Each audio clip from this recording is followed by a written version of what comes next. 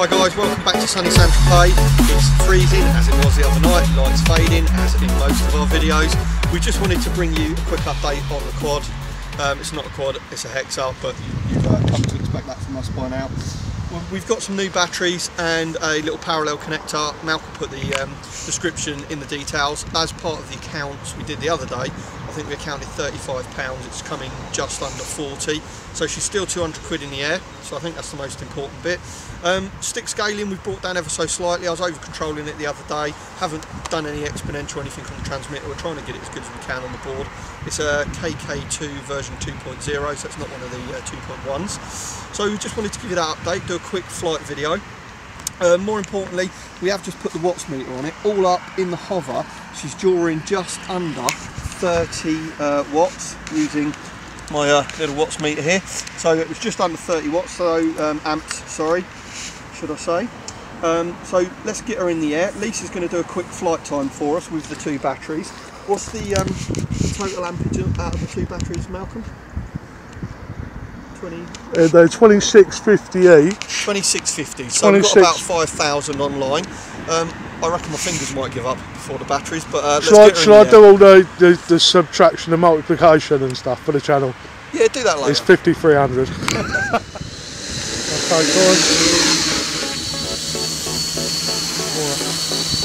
There she is, and it is quite windy today guys. And as you can see, apart from a little bit of drift, she's really good. And by all accounts, the new Hobby King KK 2.1 is very, very stable. It's a vast improvement on the KK 2.0 version 1.6 that we're flying today.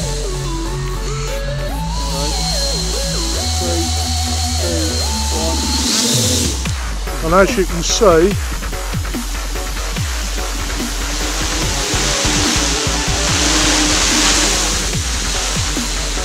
there's a fair bit of juice in it now. We're running the 4-cell setup.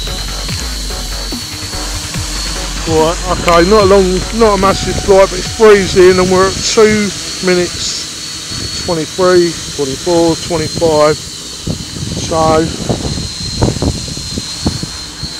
So far so good. Looks like it probably needs a little bit of fine tuning now, doesn't it? But it feels fairly solid to me. I mean, I could probably do some work on the sticks just to make it a little bit cleaner, but I'm fairly happy with the way she's flying. And as I say, we have got that breeze in our face.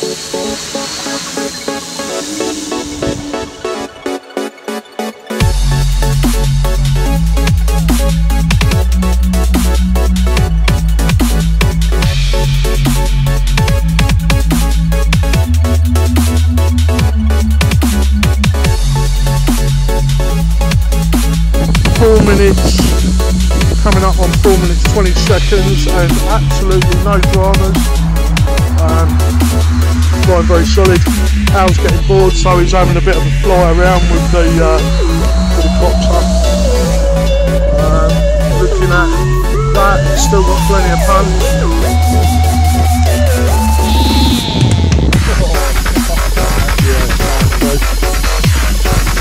It looks pretty solid though, Al. Yeah, I'm really impressed with it. I mean, my fingers are literally numb now. So I'm having a hard time keeping on, well, not a hard time keeping on top of her. I mean, there's not a lot of keeping on top of her to do. Okay guys, so the voltage alarm was set up for 110 on the KK2. We've upped that to 143 for 4 cells. That might actually be wrong. So rather than puff the brand new batteries, we're going to go for a landing now. And we can recharge the batteries and let you know what goes into them, so what's left, so we can do a calculation then. Time on the clock, Lise, is? 7 minutes 45. 7 minutes, so I'm fairly impressed that my fingers have held out that long, but let's get her on the floor.